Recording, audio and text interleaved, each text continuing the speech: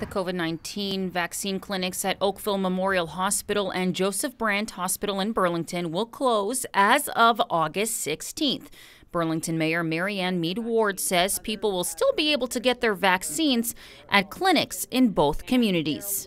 So there are at least 5 walk-ins that the Halton Region is running in Burlington. That walk-in is at Gary Allen High School, so you don't need an appointment. So we're trying to make it really easy and convenient for people to get that first or second dose. And there are walk-ins across the region. The decision to close the clinics at the 2 hospitals, Meed says, was partly because of the increasing availability in getting the shot at your local pharmacy.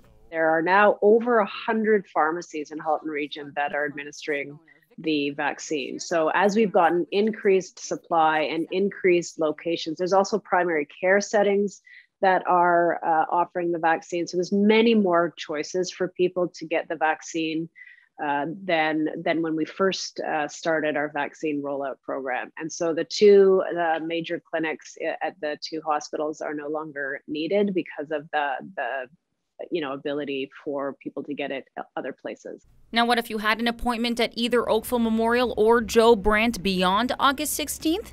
Meed says it has been canceled. And you should have received a notification. So I did.